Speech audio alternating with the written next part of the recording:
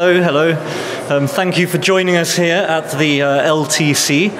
There are a number of nervous emerging translators making their way through the crowd for these announcements, so thank you guys, this is all for you. We won't detain you too long with the wine and so on today and the speeches, because I know vodka hour at the Polish stand beckons at I think 6:15, so I'm sure people will want to move on to that if the mood takes them.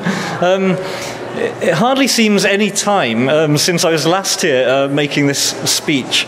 I was going to say it hardly seems like a year ago, but it's not a year ago. Thanks to London Book Fair for moving it a month earlier. That's been really hard to program everything. I think I'm not the only person who's encountered that difficulty. But no, thank you as ever for hosting us.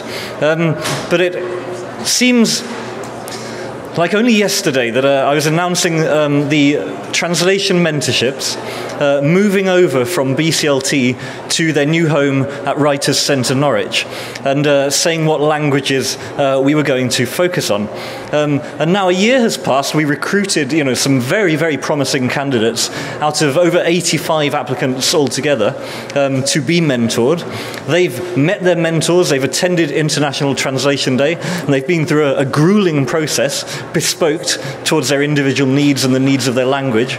And now we're at the stage where we have these rather lovely showcase single-fold publications to give to you, their readers. And as well as that, many of them have published elsewhere as well during the past few months in places like Asymptote, in specialist journals for Finland, Swedish, and Arabic and so on. So there's lots going on. This is the tip of the iceberg. The hole beneath the surface is much, much bigger. It's included entire books, volumes of poetry being translated. The energy of the project is absolutely extraordinary, as I find is everything to do with literary translation. It really is a great joy to be working in the area. So I'd like to thank everyone in turn and just refresh our memories as to who the current cohort are. We're celebrating them. Then I'm going to call a couple of guest speakers to say something, and then we'll announce the new wave of languages that we'll start advertising in a few weeks' time, a pre-announcement if you like. So this year, and the only one who can't be with us today is Agnel Joseph, mentored in Hindi by Jason Grunebaum, who is here and who's been participating today. He has one of the publications out. Scotia Gilroy, mentored in Polish by Antonia Lloyd-Jones. Samrita Ganguly, mentored in Bengali by Arunava Sinha. Everyone is here, I think. Helena Karl, mentored in Russian drama by Sasha Dugdale. Kate Lambert, mentored in Finland Swedish by the wonderful Sarah Death. Jennifer Arnold, mentored in Catalan by Peter Bush, founding editor of In Other Words. And Francisca McNeil, mentored in Arabic by Paul Starkey. So most of those people are in the room today. I'd like to thank you all for taking part in the project. We're more than delighted with what's been going on. And I'd like to also thank specifically one of my colleagues, the absolutely invaluable Megan Bradbury at the Writers' Centre, who really has, led on the admin and the publishing around all this. Well done, Megan. She has the copies to give away, so she's waving one in the air, so do see her afterwards. We've also got copies of it in other words. If you haven't seen the last issue from the autumn yet, do take one of those as well. And I also want to say that our thoughts are with the family of Marta Eidsvåg, our Norwegian mentee. She's been through a very tough time the past few months, but will be resuming the mentorship with Don Bartlett later this year, so we're glad that things are looking up. I'd like, as I say, to introduce as an interlude the founders of the new Starling Bureau in the person of Roland Glasser.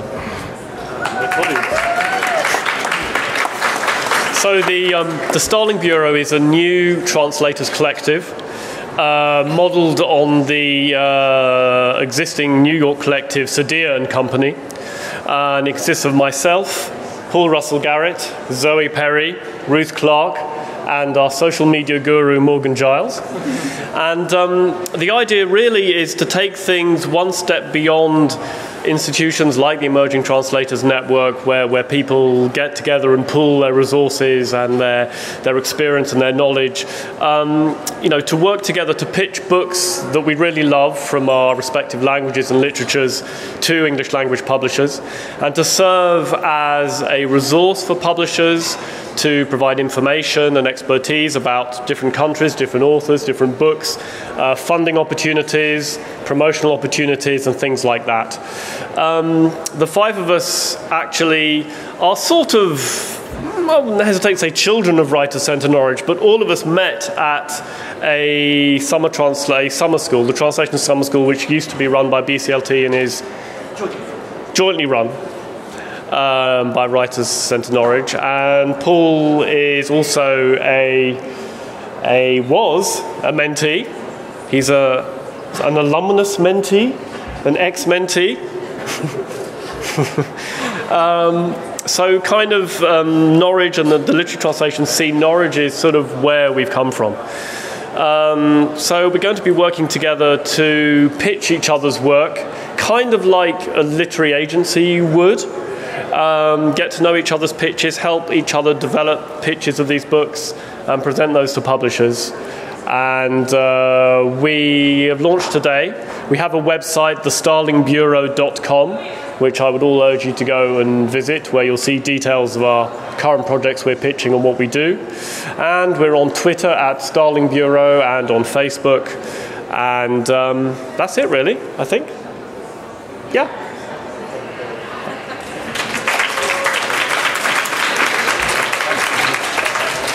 Thanks, Roland. So the Starling Bureau, check it out. It's there for you. It's going to help you. And it's, it goes before my time, a lot of this work, these cohorts of young translators. But it really is a great community to have landed in and to be part of. And, such exciting work. So long may it continue.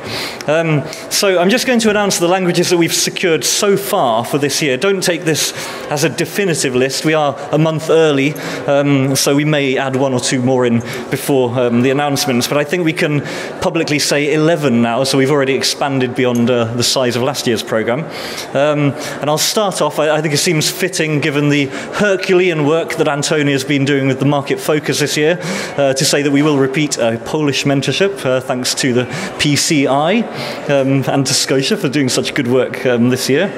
Then a new one, thank you to the Lithuanian Cultural Institute. We're delighted to be doing Lithuanian for the first time in partnership with the BCLT Summer School, and that's part of next year's Market Focus activity and the planning towards that. And again, we'll do Norwegian. Thank you to the Royal Norwegian Embassy. So there'll be 2 Norwegian mentorships running simultaneously if you include the deferred one for Marta that's currently ongoing. We'll do Greek, we'll do Swedish, we'll do Catalan, we'll do New World Spanish, and that is part of our commitment to diversifying beyond the borders of Europe. And with Reimagine India funding from Arts Council England, we will do, for the first time I think, Tamil and Malayalam, so 2 different Dravidian languages from India. We'll do Arabic again, because we had so many applications for Arabic, and it seems, a worthwhile language to be translating at the moment. And finally, is anyone from Harville Secker here yet? Or are they tied up in the Rights Centre? Is Ellie Steele here, or anyone else? It seems not. Well, I'll just have to announce the language for the Harville Secker Young Translators Prize, which, of course, the winner wins the final mentorship, and that will be in, drumroll, Korean. So, thank you all for listening. Have some more wine, take your copies of the single folds, and see you at Vodka Hour.